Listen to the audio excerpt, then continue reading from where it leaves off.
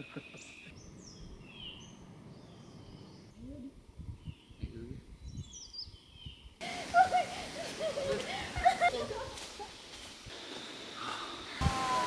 không nghĩ là em có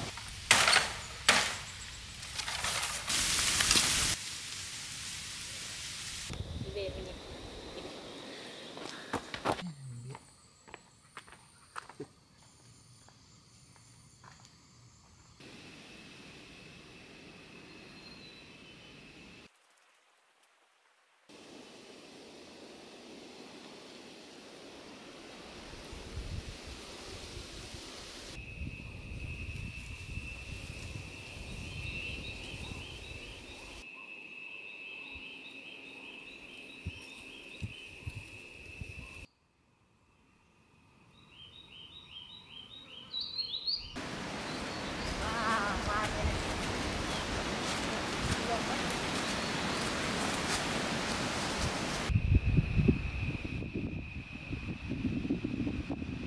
Đẹp quá anh ơi.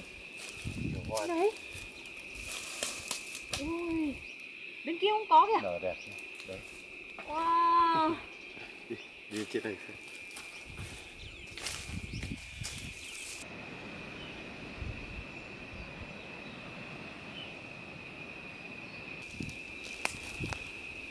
Wow.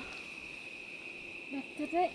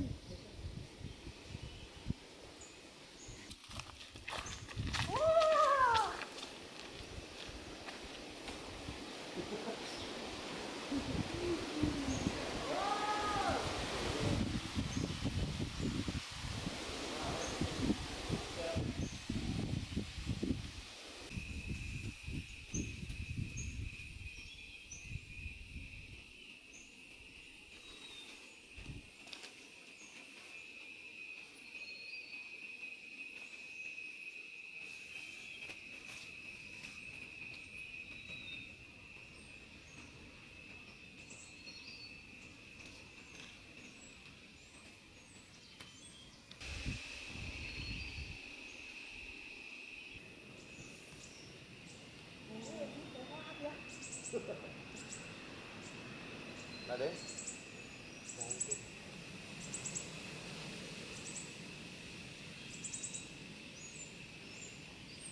Cẩn thận nhé, để ý nhé.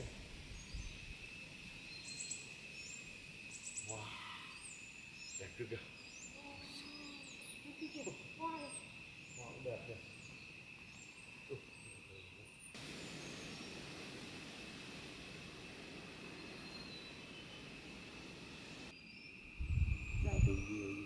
Ở trên có chú để đi.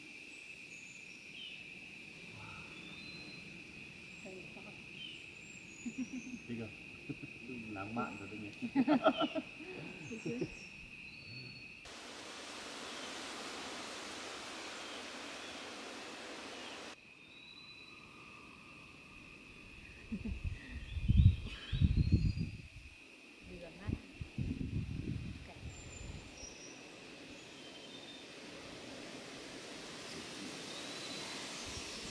Cao không cảnh không đẹp như em này.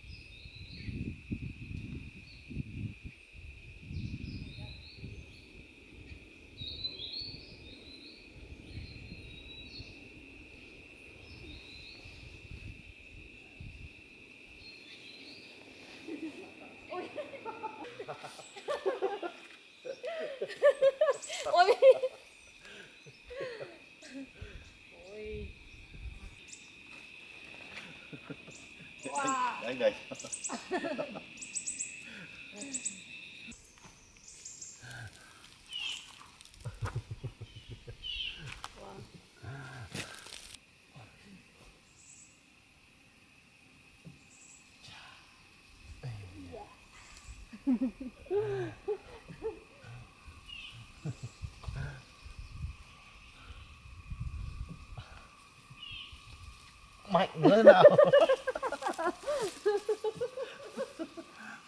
Mạnh.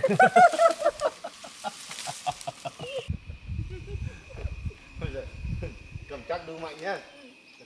Đu mạnh nhá. Wow.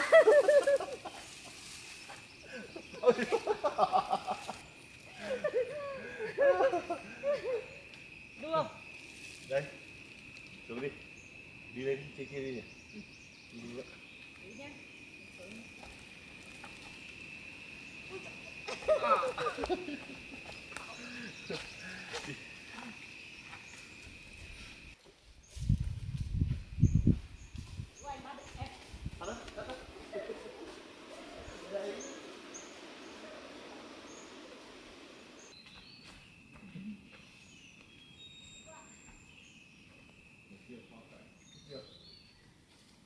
Đi hết đói luôn.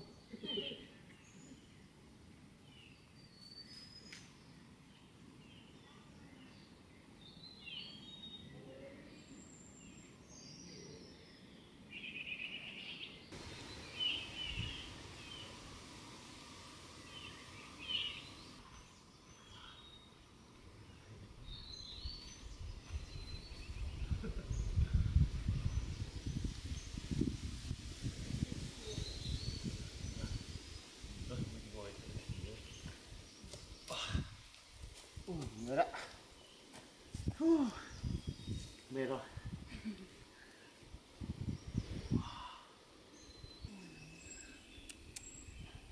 Có mệt không? Không. Không mệt đâu. Cảnh đẹp này hết mệt luôn. Anh nghĩ là mệt đấy, nhưng mà chắc là tại thích quá.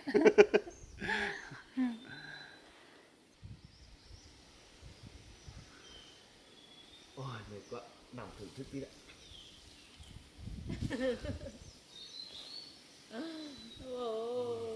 Đẹp quá.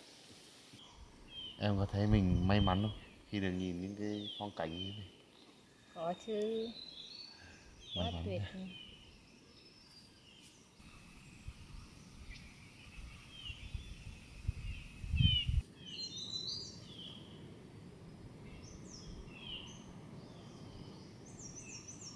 Em ước gì đi? Em ước cái gì đi? Phong cảnh, thần núi nó sẽ phù hộ cho. Đúng nhá.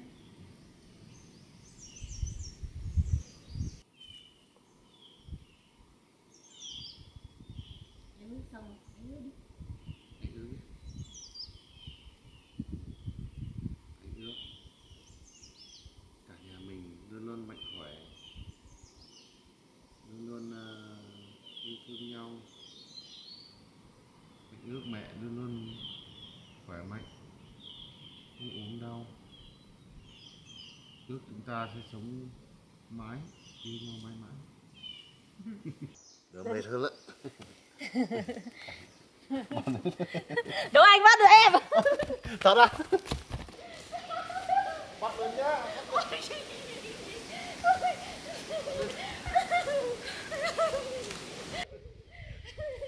lấy luôn. Chạy nhanh thế.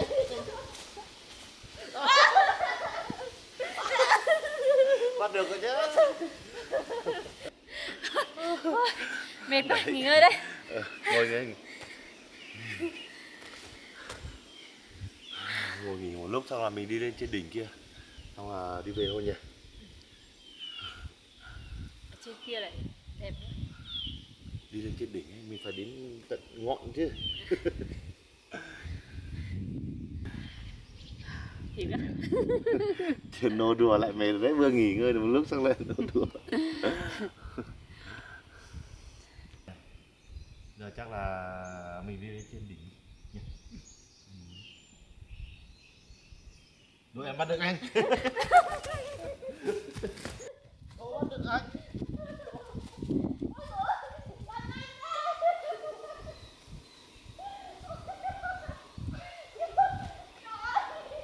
Thấy chưa? Nào, tốc độ là không hơn. Rồi, tiêu.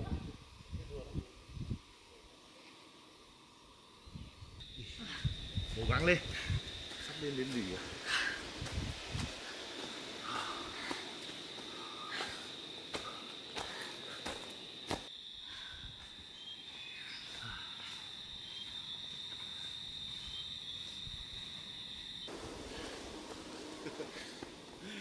Thế nào mình đây. Wow. Mệt quá. Ôi. Chỗ này là chỗ cao nhất đấy em ạ. Đỉnh cao nhất rồi.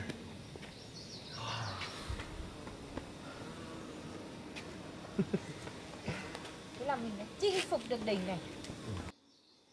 Cái này nó cao nhỉ? Cao tận Đỉnh cao nhất mà bây giờ mình nhìn ở trên này như kiểu ở trên mây luôn đấy. Bởi vì ở bên dưới này toàn mây hết mà. Có nhìn thấy bên dưới đâu.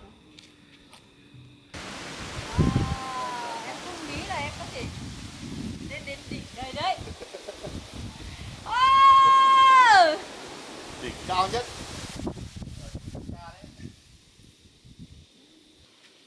Ngồi nghỉ ngơi đây.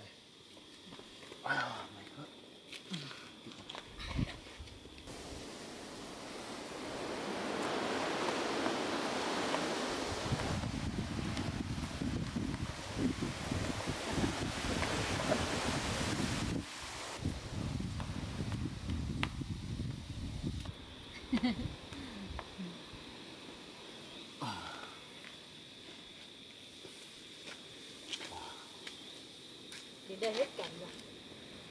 Đến đỉnh rồi, bây giờ hết cảnh rồi. Bây giờ mình khám phá thế này thôi nhỉ. Hết cảnh rồi, bây giờ về. Đi về mình.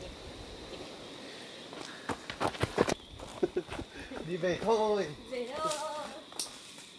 Về nhà thôi. Về với mẹ thôi.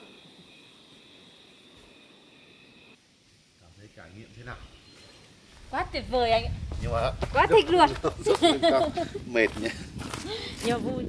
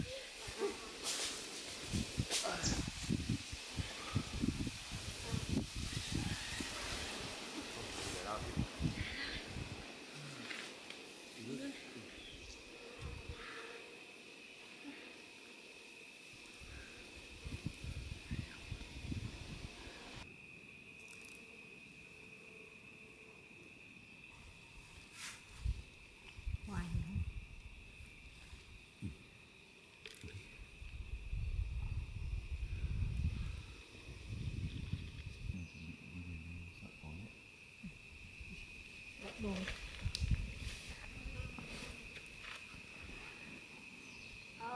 Đúng rồi. Để đây.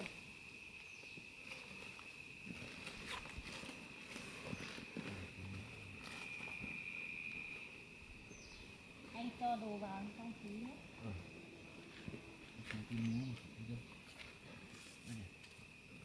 Đúng á. Đúng cho anh để trong.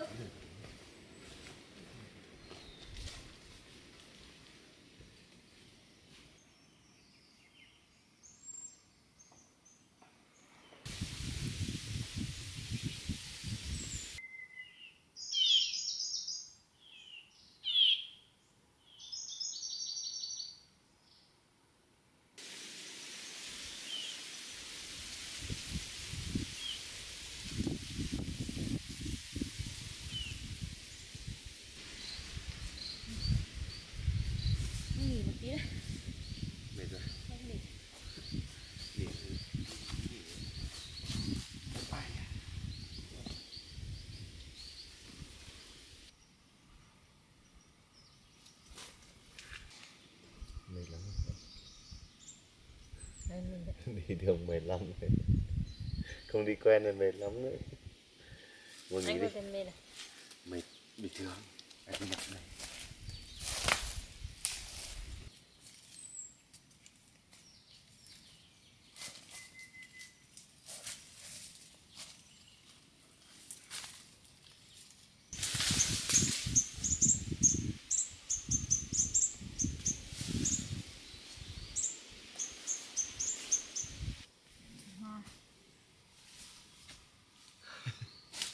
Màu này đẹp hơn. Màu đẹp hơn ở trên này. Quá nhỉ. Cái này màu hồng. Mà thế kia nó màu hơi trắng trắng. Nhá. Nhá.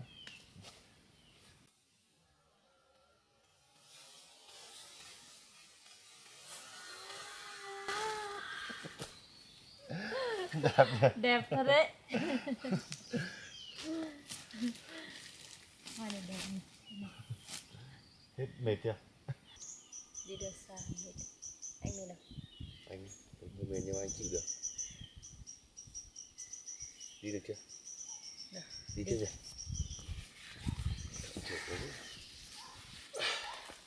Cố lên. Lần sau rồi.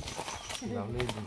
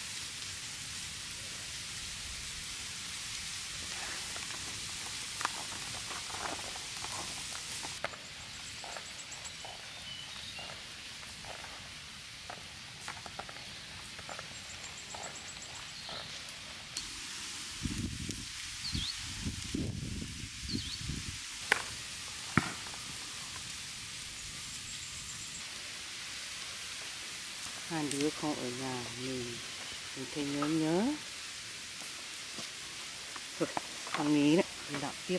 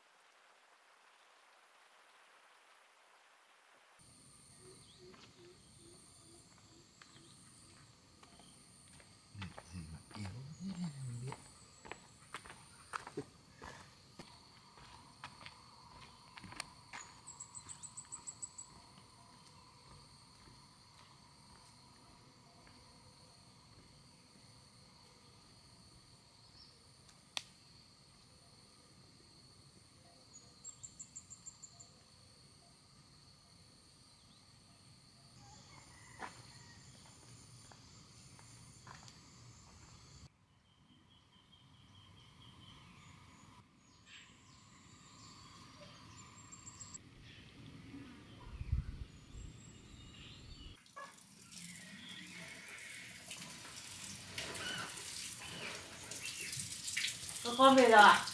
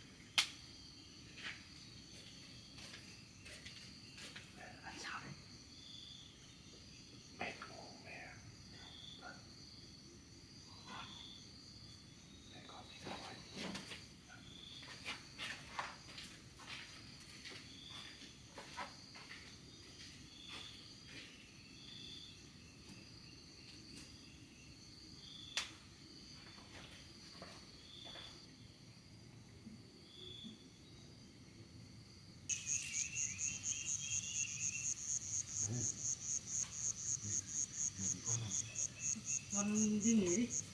Đi đường mệt đi nghỉ đi, mẹ sẽ làm được mà. Có làm được mà. Có không Đi nghỉ. Đường mẹ xa làm mệt đi. đấy.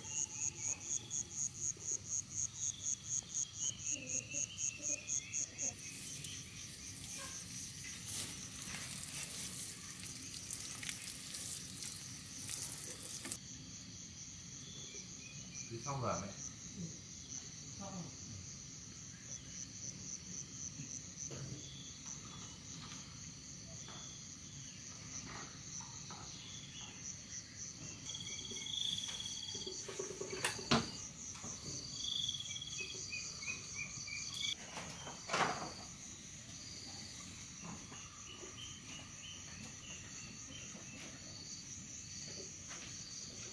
Đây.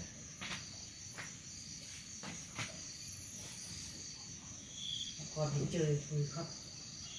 Đi vui mẹ. Thì con đi leo núi ở trên kia phong cảnh đẹp lắm. Thế à? Các con thì sợ thế. Con chơi lâu ngày hơn. Thì con cũng nhớ nhà cũng về. Thì con đi chơi mẹ ở nhà chắc vất vả lắm rồi nhỉ. Không. Mẹ làm được hết. Mẹ bảo các con đi thì cứ đi. Khi nào thích đi thì cứ đi. Hôm nay trên đường về Phan đi hơi mệt xong rồi dọc đường như kiểu sắp không đi được, con phóng về.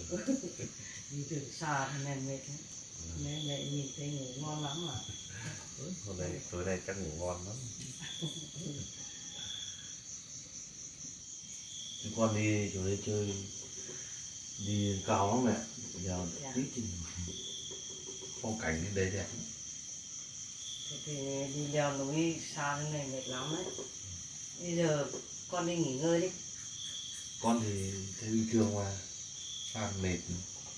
Cứ đi nghỉ ngơi đi. Để mẹ nấu cơm tối xong là tí hai đứa dậy để ăn cơm. Hay con giúp mẹ làm. Thôi, con cứ đi nghỉ đi. Để mẹ khá làm được mà. Vâng. Vâng. Thì con xin phép mẹ nhé. Đi đi nghỉ đi.